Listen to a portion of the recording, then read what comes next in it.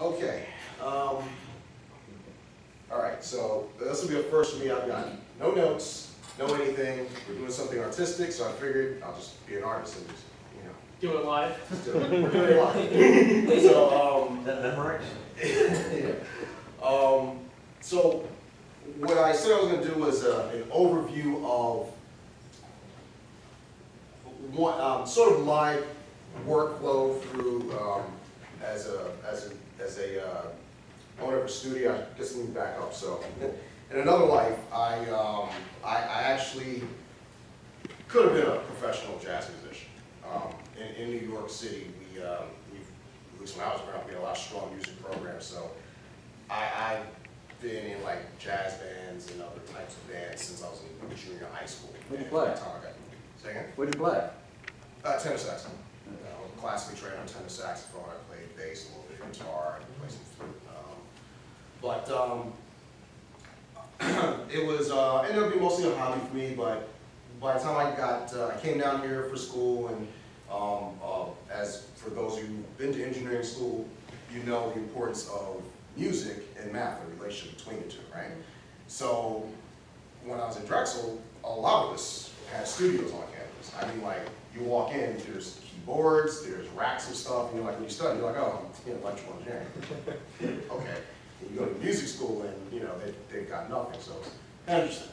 While I was there was actually 3 of us on one floor of that studios, and I mean, we had that place like rocking on weekends. But after college, when I was at Drexel, I did 2 co-ops with Sony.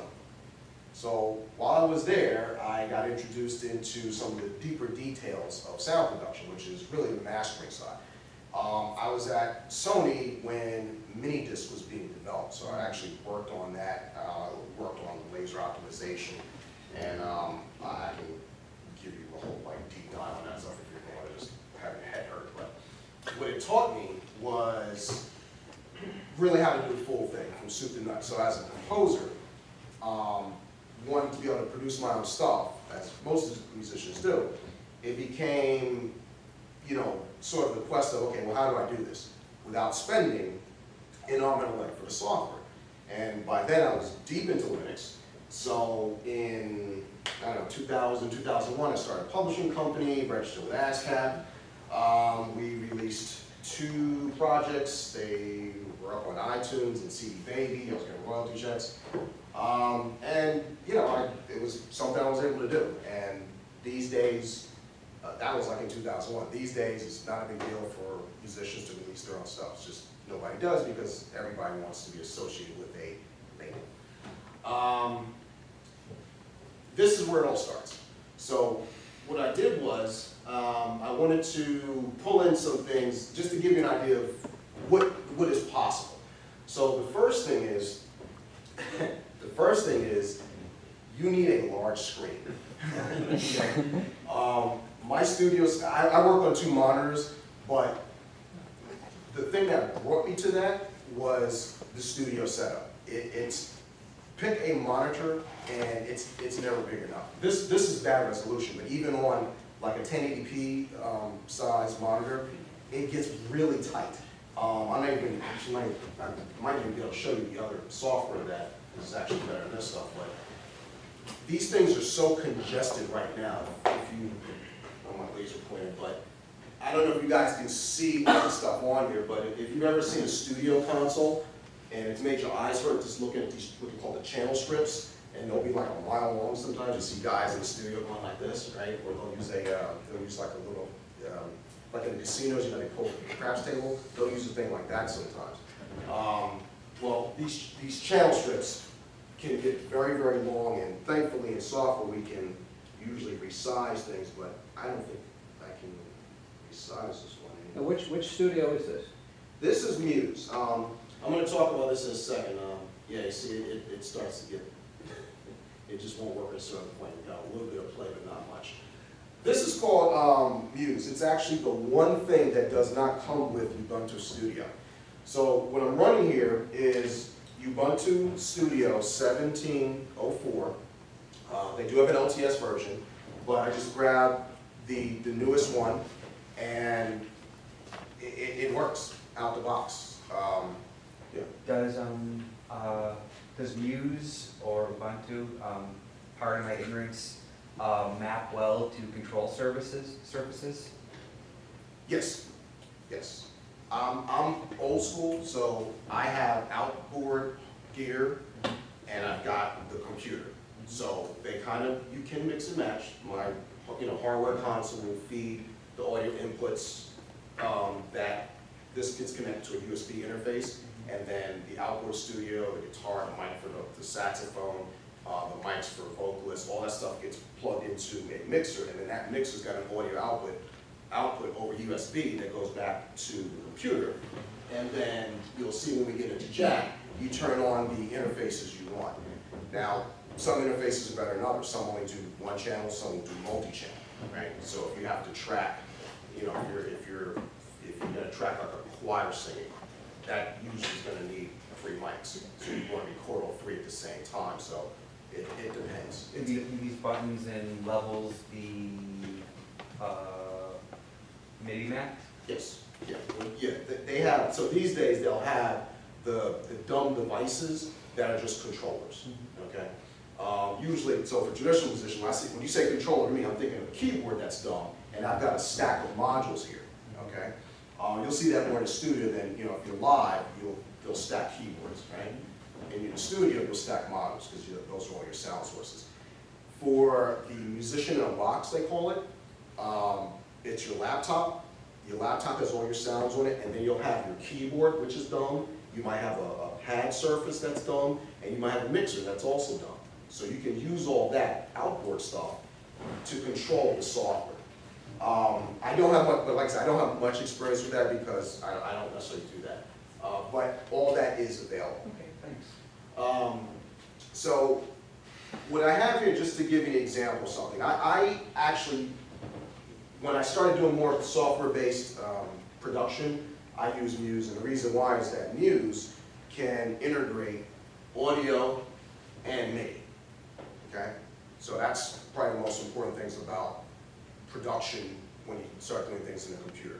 You want MIDI because you want to be able to switch instruments and change up your sound. You want audio because you can't plug a MIDI jack into a singer. Sometimes you want to shove it down your throat and split it up. So you need to do both, and you also have to have all this stuff synced together, and that's where jack comes in. But as far as the thing that you'll be using as the sound engineer, and that's really in this role that I'm talking about today, because I can't explain like really sound engineering, production, and certainly not composition here. But basically, I'm talking about the tools that a sound engineer would use. Okay, so this is like, if I was doing a college course, this would be like one-on-one. Okay, it would get you to that point of being able to use these tools. So the first thing is you want something that will integrate audio and MIDI. You'll see here it says add drum track. It's just it's a type of MIDI track, basically. You also, for more advanced things, you want something that will also do synths because you need those for effects. And I'm going to demonstrate that as well. Synths, this would be a sound source. Okay, so remember I say you have your sounds on the computer. So I guess it's pronounced Desi. Mess I've never heard of, but Desi, I think that's the Cakewalk standard. It's one of the commercial programs out there. It's a sound standard. So you can go online, you can buy CDs of sounds, and they're in a certain format. You can load them in here, and I'm not sure if there's any in here, but let's see. Oh, there are. Okay. So Fluid Synth is another. It's technically an audio plugin, but it's a synth module that you load sounds into. So what happens is that you fire that up, you load a sound, and then you connect it to jack, and then you can route the outputs of that synth into your software, in this case Muse. I know I'm throwing a lot at you, but there is a lot to this. Keith, can this be, is this like I do guitar as a hobby, and some of our friends of mine have Pro Tools, Yep. That is so expensive that I'm not Yes. dropping that kind of money for a hobby. No. Is this like a DAC that would? I will show you something that will blow your, if you like Pro Tools, and Pro Tools is what Sony uses in the studio to master stuff. When you see a door, which is why I want to make sure I show that, you're just gonna, you're gonna walk out here and download this. It is that, and actually people who write a door are in PA. They're west, they're somewhere off of City Line Avenue. I can't even figure that area is, but they're not too far outside of Center City. It's as far as sound stuff is, as far as this type of work is concerned, a door is the most relevant piece of software out there. It's beautiful, it works, you'll see. Is it open source? Yes. Yeah. Yeah, you download it. It comes with Muse. I had to download Muse. So again, live CD. That's why you plug into the network. App get Muse done. A door comes with Ubuntu Studio, and this is a door 5. On the LTS version, it's got a door 4. So they're keeping pace. Do you like Reaper? Do you like Reaper? Never used it. Never used Similar. Have you ever used? I think it's called Lives. Lives. Yes. Okay. Lives is Lives. Lives. I've heard it's described as more similar to Fruity Loops or FL Studio. Yeah, and Lives may even be on here. If you go to, I guess, tour here. So, oh, that was the other thing. So Ubuntu Studio is not just for audio production. It's for video production as well as graphic stuff. So if you know artists that are, they don't want to spend money on, thank you. the one app that every graphic designer on the planet will say, well, it's not Photoshop, I'm not switching layers. Yeah. And then you're gonna go, yeah, Photoshop's kind of nice though, right? Just like Pro Tools, really nice, really expensive. Whatever, pay the money or don't, and use some open source stuff. But this does everything. So if you know artists and they're the struggling artists, you always, hey, have you ever checked out Ubuntu Studio? There's a lot of, this is much more complete than, I think the last time I looked at was maybe 10 years ago, and it was good, but it was more disjoint, things, it just didn't have the slickness to it. This is working really slick. I mean, you think about what I'm doing here, I booted off of a live CD, and I'm about to start doing stuff, and you'll see that, okay, this thing is working. There's no optimization here. For those of you who know me, I like to compile stuff, and studio stuff I absolutely would compile because I want the tightest coupling to my process possible because latency, as you see, is important. That's one I mentioned about Ubuntu Studio. It's not just for the music stuff. And we're asking about Lives, right? So Lives is actually not LMMS is. That's what I meant. That's what I meant. Okay, yeah. So that's what I meant. Like that's like a drum machine sort of thing, and that's actually pretty popular. All right, so what do I have up here? You guys familiar with Adult Swim? Mm-hmm. Awesome. This does not need much explanation.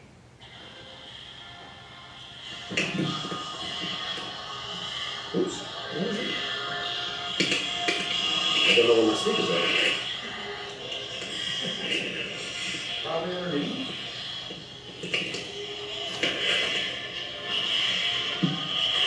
I don't know if that's coming through or not. Just giving feedback. That actually is not the system, that is the software. And actually, let me turn this down a little bit.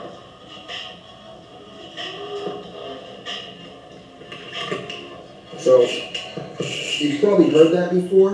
It's a what's called a bump from Adult Swim.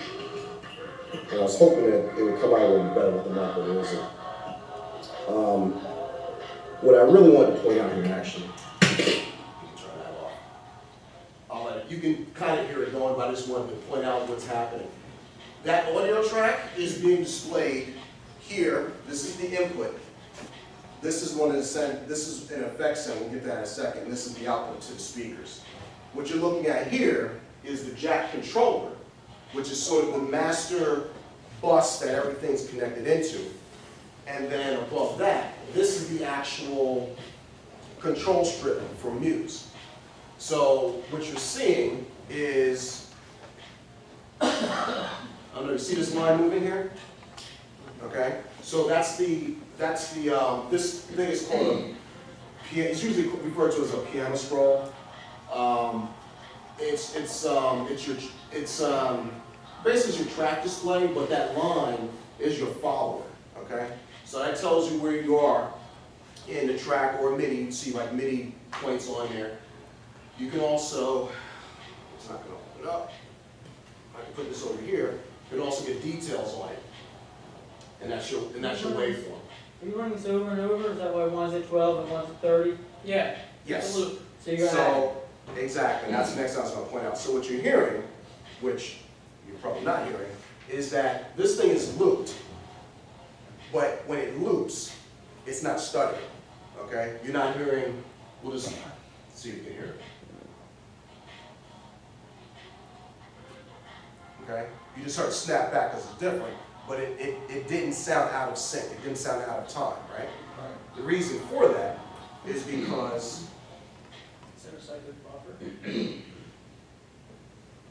the reason for that is because if you look over here at Jack, you'll see that blinking right there, RT. Anyone want to take a guess what that stands for? Exactly. So we all know, well, you guys know that the Linux kernel can be forced into a real-time mode, right? Yeah. Okay. So the key to audio production, and really anything that you care about, let's call it frame accuracy, and I'm being vague on purpose, but if, without getting into the math, this is plain, okay, so that says 44,100 hertz. Anyone know what that is? If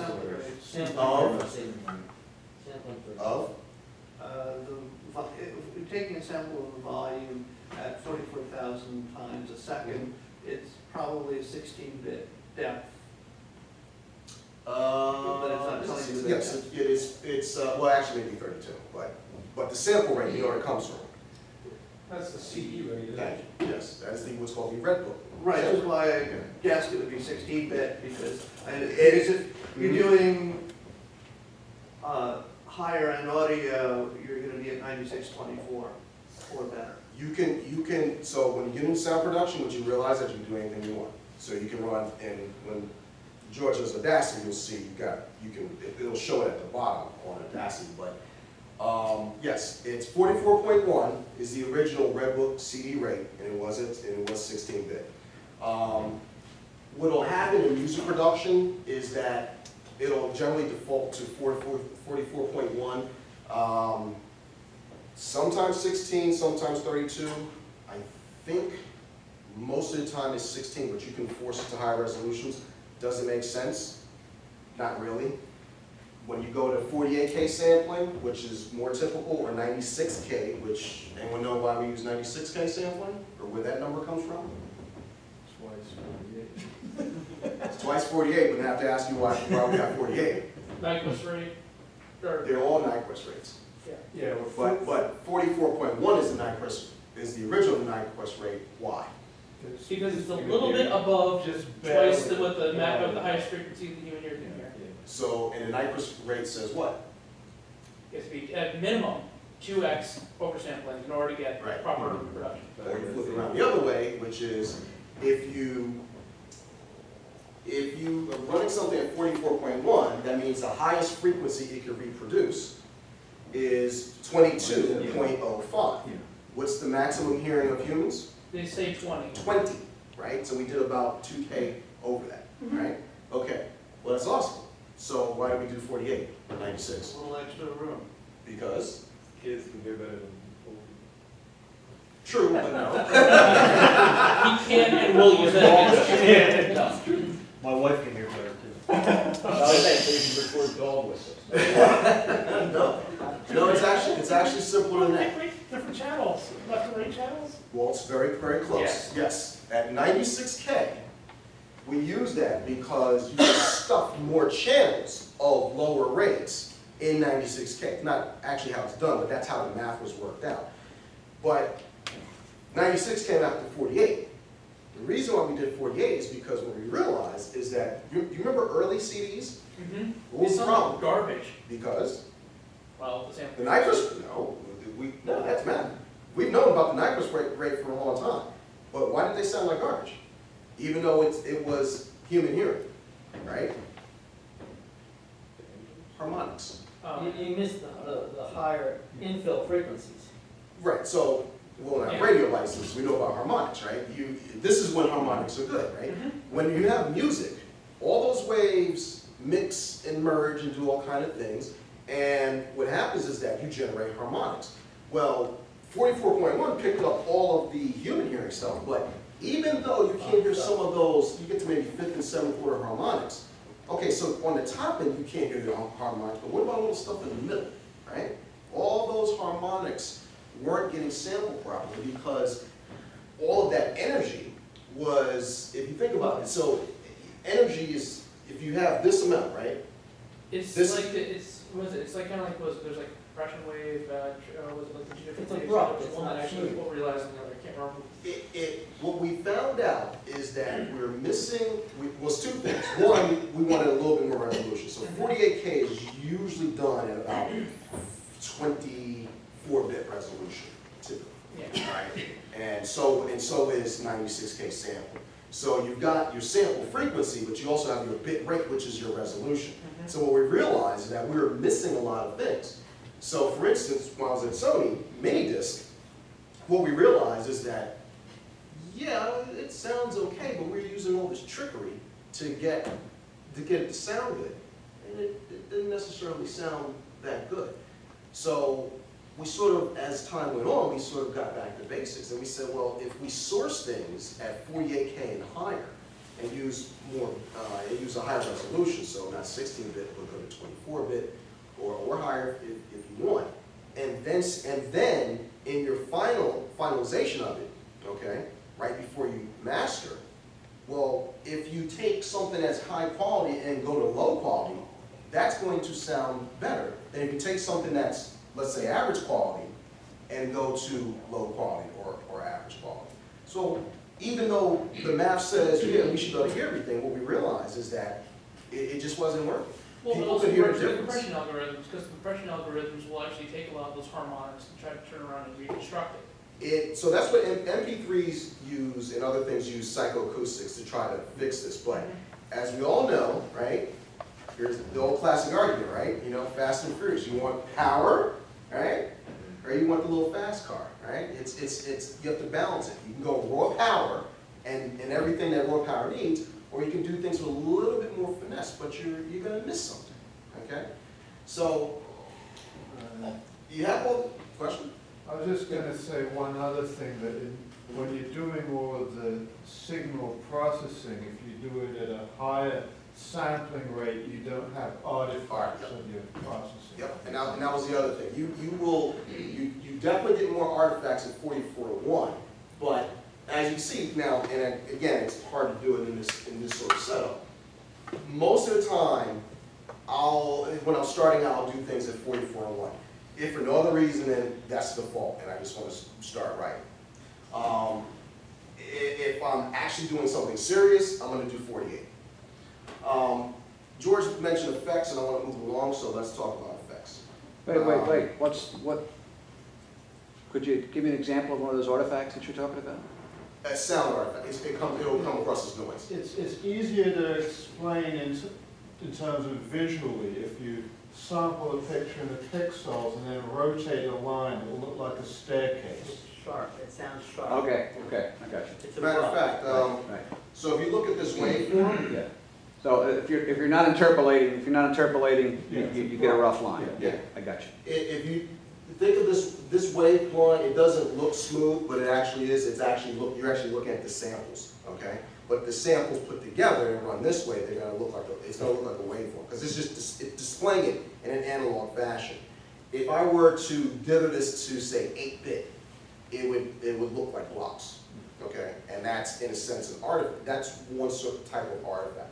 It's actually, this is one of these things where you'll pick it up with your ear long before I could ever explain it and make it make sense. Right. You know, as a matter of fact, you would hear it and I can show it to you and you'll go, I get it. All right, so I mentioned effects. One of the other things you need here, and the reason why this is sounding muddled before is because I have all the effects turned on. So before we do that, there's two types of effects. Insert effects and loop effects, or send effects. And what that means is you either put the effect in between your source and your output, or you send the source to the effect and those both go to the output. So what I have here on this track, which is the actual sound, is this wah-wah effect, which it's supposed to be a guitar wah-wah, but it doesn't sound like it. And that's because the parameters are just, for what I have, they're just not working. And like I said, I don't want to get into why that might be the case. I just want you guys to hear it for now. Let's put it back. So now I've turned this on, and if we go to here, it's not coming through.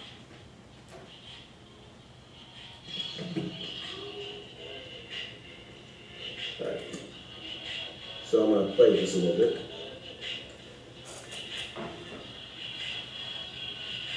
Can you hear the difference? Yeah. It's higher pitch, right? Mm-hmm. Okay. So when I turned up the mix, what it's doing is it's putting more of the effect into the sound and less of the actual source. Okay. Another thing that worked pretty well, yeah, that you earlier, right?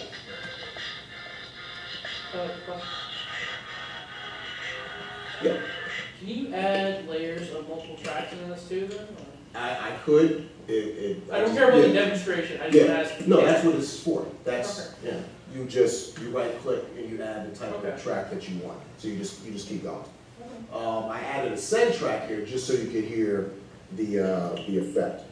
So that's one type of effect we've got. Let me bypass this and we'll turn it on from here. And you'll also see there's like numerous ways to turn things on and off. This one is a reverb effect. That sounds horrible right now, and that's because it's saturated. So let's make this up. Microphone sucks. Yeah.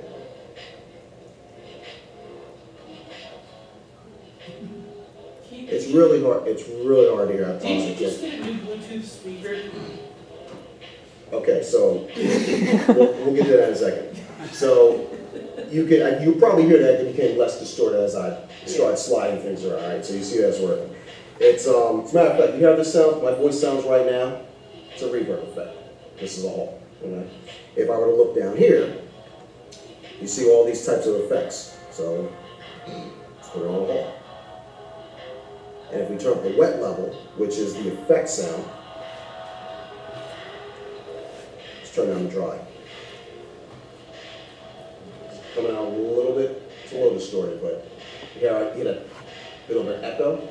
That's a Hall effect, okay? And it's a reverb effect in a large hall. And you would expect it to sound exactly the way my voice sounds right now. Okay, so Will, genius that he is, asked me why not use something that would actually work for this audio demonstration. Very, very simple answer. You forgot? No. When you were doing music production, the type of interface matters. So, Bluetooth, this is a wireless thing, right? Wireless is not reliable. I understand that. So if I wanted to use a Bluetooth device for this and try to get the latency reliably down to that, not going to work. Even with a pass-through or some kind of an analog cable? Not going to work. It's physics.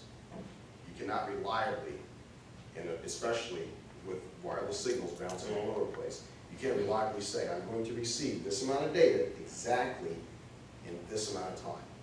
So that's why you're not going to use wireless devices and other things that would incur high latency for music production. In fact, on my For your desktop, demo, it would have been helpful to have a small portable speaker with you. Oh, no. yes, Let me that is still true. That is still true. Yeah, I was gonna say, like, here you are talking about sound mix and that kind of stuff as an audiophile and using laptop speakers. And as a backup, I actually recorded a video in case this went horribly wrong, but that's okay. It didn't go Okay. perfectly right. Yeah, if I had, and I think my Bluetooth speaker might actually have an audio in, so if I do this in North and West, I'll be sure to bring that. But what you'll see here is, and this is actually much simpler than what it used to be. It used to look like that in terms of your setup for it, and if you even know what all these settings are, this is a pain in the neck to set up all the time, even though you can save your presets or whatever. You don't need all this information. You really just need this. I need to know my interface, you'll choose it there, my sampling rate, your frames and periods. Those two numbers derive your latency. For music production, you generally want to be under 10 milliseconds if you want things to be what's called sample accurate. What's the frame? What's the period? Ugh. Oh, God. Okay. Go on. Okay, so, Yeah, it's not, I don't want to say it's not worth explaining, it's important from just the artistic point of view. You're going to play around, whatever those numbers are, you're going to play around with them and try to keep your latency under 10 milliseconds.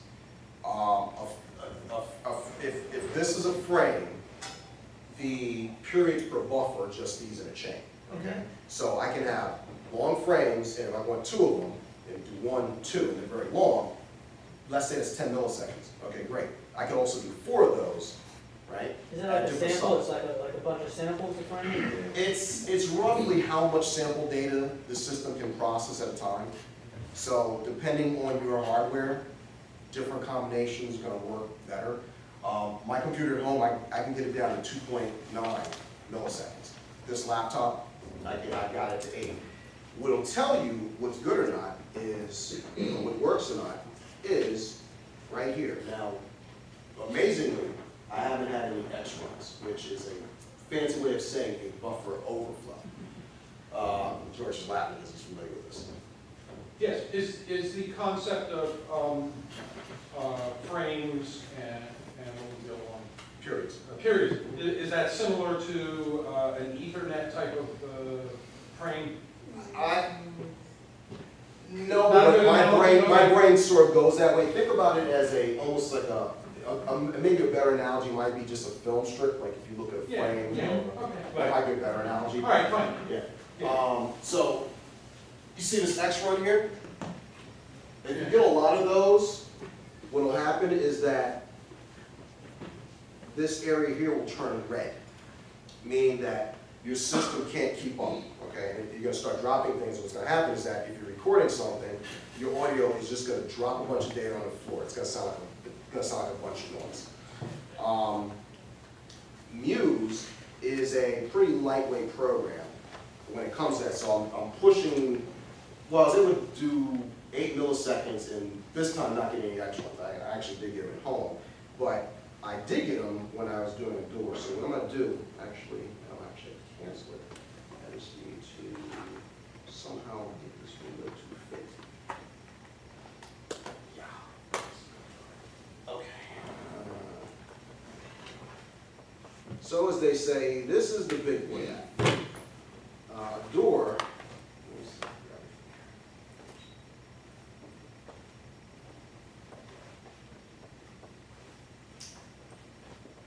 Trying to do this with a track.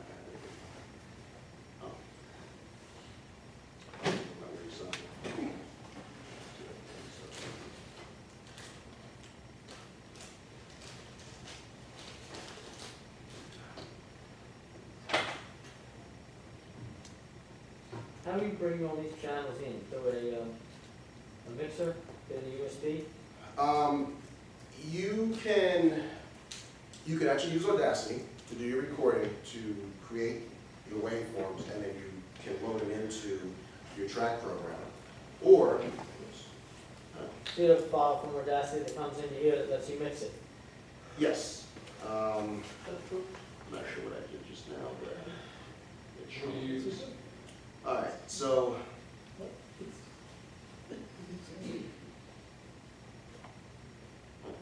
All right, I'm not sure why I did that, but thankfully it doesn't matter. So this is a door, and it won't even let me shrink it down anymore, so. I won't say the problem, but a lot of these apps sort of expect a certain screen size.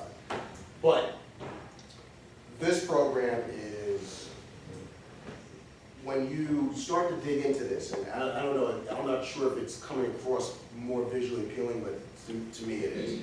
Let me just, I'll even show you the, see. All right, so that's the mixer view in this one, and I use a darker theme. What would probably be helpful is if we had some oil going on this so you can see how this moves. So if you notice on here,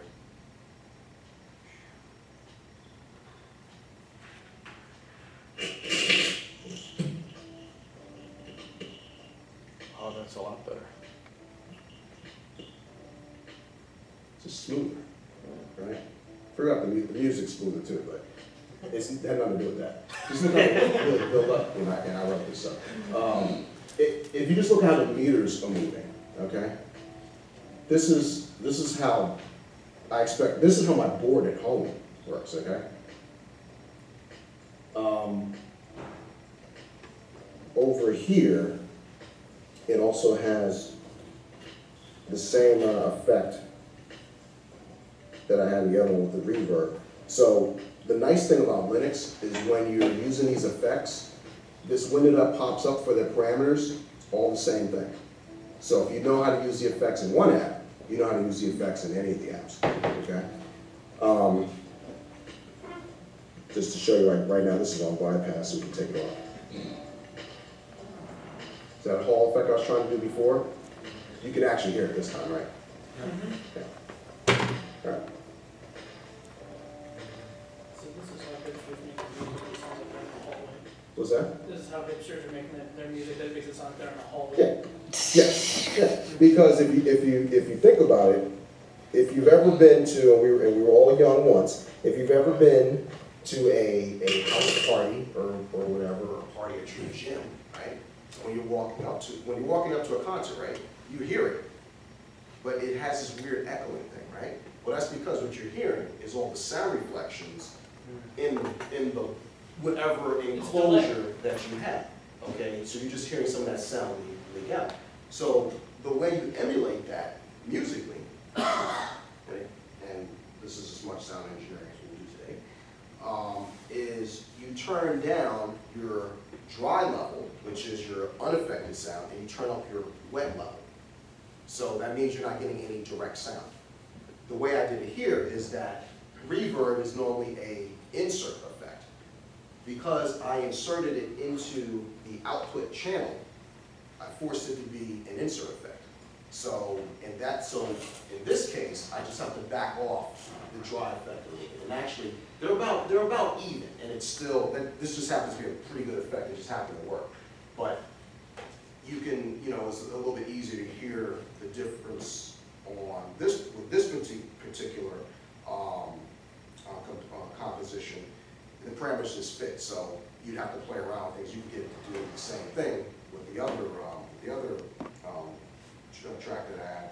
But really what I wanted to show here is just how much smoother and more refined Adora is. I mean, everything just works much smoother, and it's got a lot more. And it also has more options and more control over what you can do in terms of the granularity for the audio production. Adora also, at this point, does MIDI, and that's the reason I didn't use it in the beginning. Not for MIDI, I could use it for mastering. So I do all the music, and then the way Jack would work, actually, one last thing I'll show.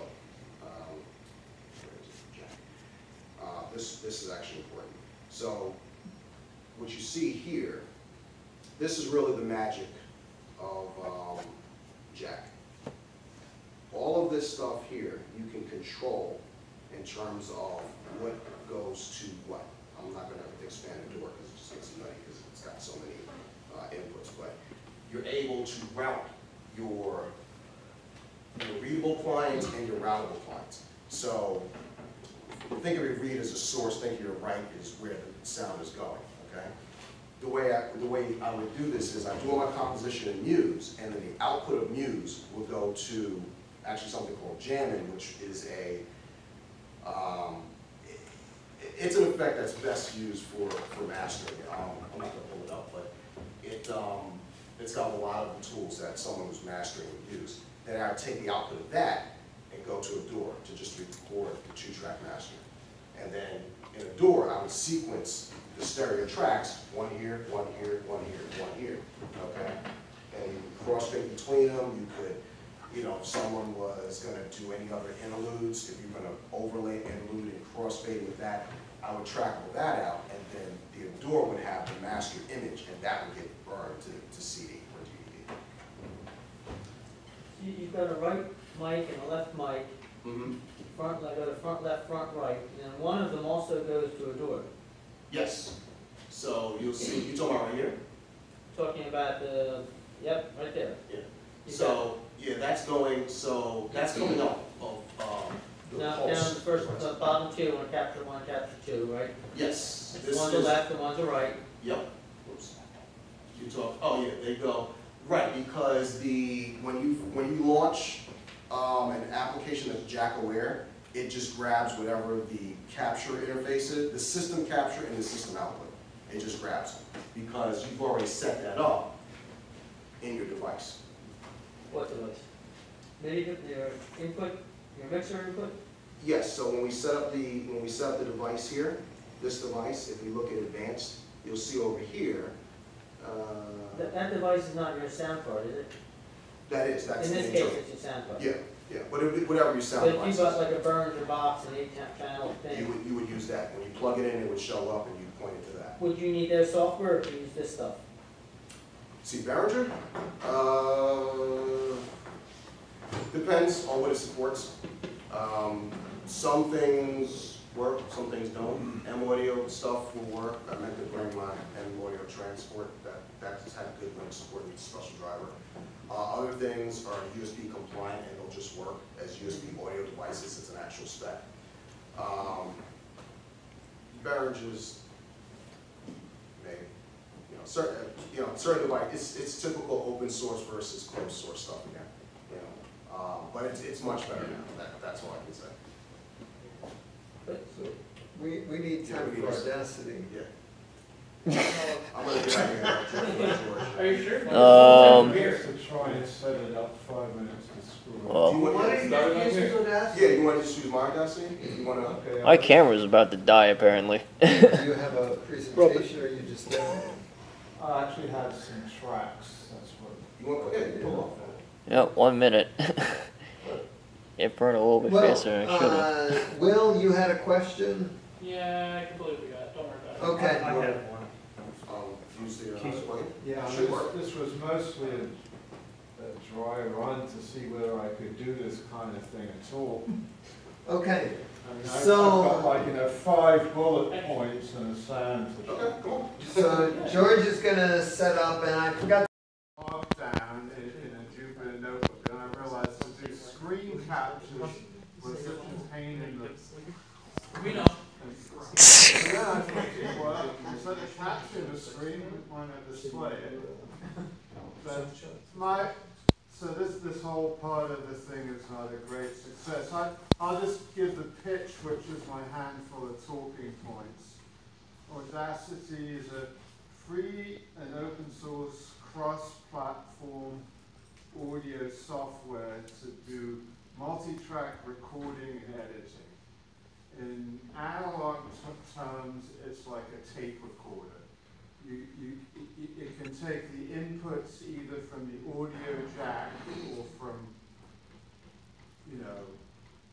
nothing near as complicated as jack. But you can also take input from a sound card, which is what I want to eventually do. But right now I'm just taking inputs from the audio in and outputs to audio out. And it brings up a much simpler thing than the Ardo, which is just basically it displays your waveform as you record it. And it presents you, it's got a lot more it can do, but what I use it for basically is as a tape recorder. I'm capturing my old analog tapes, reel-to-reel tapes and vinyl records and importing and digitizing them. And so it presents this interface where it shows the waveform, and then it's got the virtual tape deck controls. Record, start, stop, play. And what's called where you monitor. Yeah, well, if you look online and you have they're at the top there and you have the other, you just match it up with what you want to show.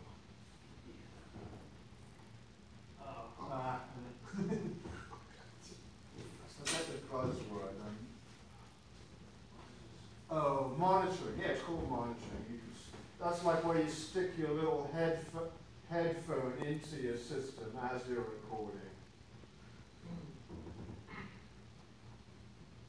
So I'll go back to my talking points.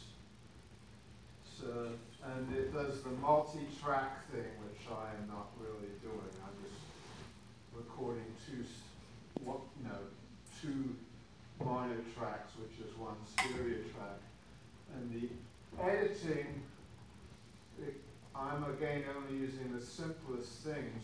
What in the old days we do by taking a tape and putting in this block and cutting and pasting.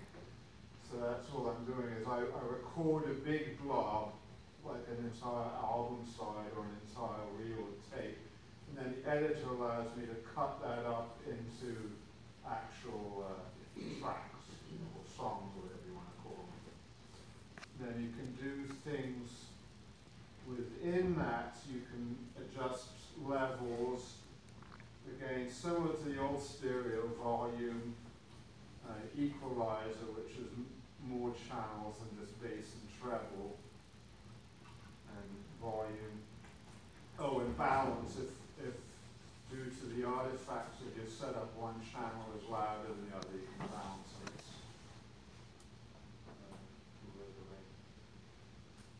So I'm actually not using, I'm only using about half of what Audacity can actually do. It does have some of these things that the fancier software does, like mixing, cross-fading, you can do lay down multiple tracks and then combine them. And you can do some simple things like fading in and out. You can show them the effects if you want to. Under effect there. That's actually beyond my Set them up. Okay, I'll get back to the blurb. I mean, basically what I've just been using for this is a digital tape recorder and digital tape editor to take, sound in from the analog world and put it into the digital domain. The other general blurb is it's cross-platform, so it's available for pretty much, I guess, any flavor of GNU Linux. OS X or 10 or whatever. BSD. Solaris, too. Unmentionable system from Redmond. Right. It's Enough said. you can get a tarball of the source and compile it into whatever system you're actually using.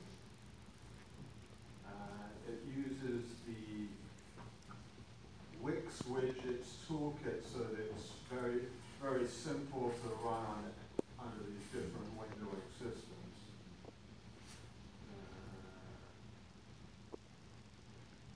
Okay, the last thing I should mention is the